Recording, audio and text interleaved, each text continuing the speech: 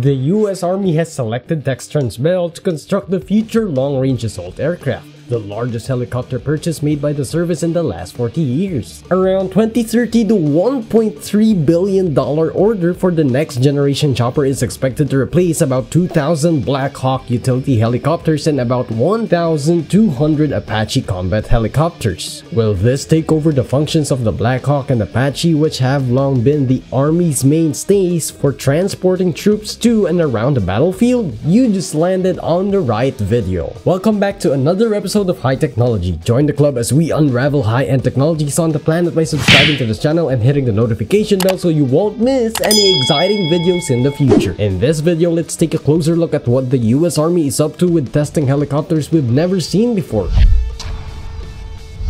Helicopters have been a mainstay for troop and equipment movement both on the battlefield and during routine operations since the 1940s. Since the late 1970s, the Sikorsky UH-60 Black Hawk twin-engine military helicopter has been in use. The 50-foot-long fuselage of the Black Hawk allows it to go at almost 200 miles per hour. The Black Hawk, which is renowned for its adaptability and 9,000-pound carrying capacity, can securely move 11-seated soldiers into and out of a battle zone. Depending on the demands of the mission, it can be fitted with a variety of rockets, missiles, and other weaponry. The US military has been looking for new applications for helicopters of all sizes and types recently. As a result, new partnerships and innovative designs such as the Sikorsky Boeing SB-1 Defiant have emerged. Although it is still in the development stage, it appears likely that this compound medium-lift helicopter will participate in the next stage of the United States Army's vertical lift program. This is a plan to replace outdated helicopter types like the AH-64 Apache, CH-47 Chinook, and even Black Hawk with a new family of helicopters that share similar hardware. The Defiant's distinctive pusher motor architecture allows for a cruise speed of 280 miles per hour. In high-temperature hover situations, this will also provide a 50% performance improvement. The SB-1's defying heightened speed and maneuverability are just two of its unique qualities, which have been demonstrated in flight tests. The helicopter's coaxial rotors are whirling in opposite directions as they get ready for yet another display. Its external load capacities are currently estimated to be around 5,300 pounds, and both hovering and forward flight are quite smooth. The ability of the helicopter to land and take off in relatively small areas is perhaps its most astounding trait. This ability will come in very handy when it starts to support frontline operations. Other testing support the SB-1's capability to brake quickly when necessary and bank up to 60 degrees. Additionally, it has conducted tests with only one working rotor. The DEFIANT.X did its maiden speed test on January 13, 2020, and for the first time, it exceeded 115 miles per hour. Later tests would easily see it more than double this rate of speed. The Defiance can use new evasive techniques in the field thanks to this video's great up-close look of its low-level agility. The US military has great faith in the tilt-rotor V-22 Osprey when it comes to swiftly transporting personnel and cargo between locations. The Osprey is a vertical takeoff and landing aircraft that can operate as both a helicopter and an airplane. It is the outcome of a partnership between Bell and Boeing. The MV-22, which combines the utility of a traditional helicopter with the range and speed of a turboprop aircraft, is undoubtedly one of the most adaptable aircraft in use. The Osprey, which is about 57 feet long, can transport 32 soldiers at once. It is also capable of externally carrying up to 15,000 pounds and internally carrying up to 20,000 pounds. The Osprey's capacity to travel at top speeds of 350 miles per hour is arguably its most significant feature. Recently, Bell and Lockheed Martin started working together on a new tilt-rotor aircraft that may someday fly alongside and replace the V-22. Similar to the SB-1 Defiant, it has been given the name the V-280 Valor and is also a component of the future vertical lift program. The Valor took to the skies for the first time in December 2017 and has since proven to have highly great capability for combat. The V-280 has a cruise speed of about 320 miles per hour and is about the same size as the Osprey. The same company put a lot of expertise into designing the Valor, a second-generation tilt-rotor aircraft more adaptable, nimble, and able to quickly change to different mission types. The range and hovering ceiling of the Valor are both greater. The V-280's extensive modularity and ability to fold down small enough to fit into a C-1 C-130 cargo compartment may be its most significant feature. Even though the business that is creating the V-20 has a long history of giving the military aircraft, the V-280 prototype has gone through rigorous testing to ensure that it is the correct tool for the task for the military requires it to carry out.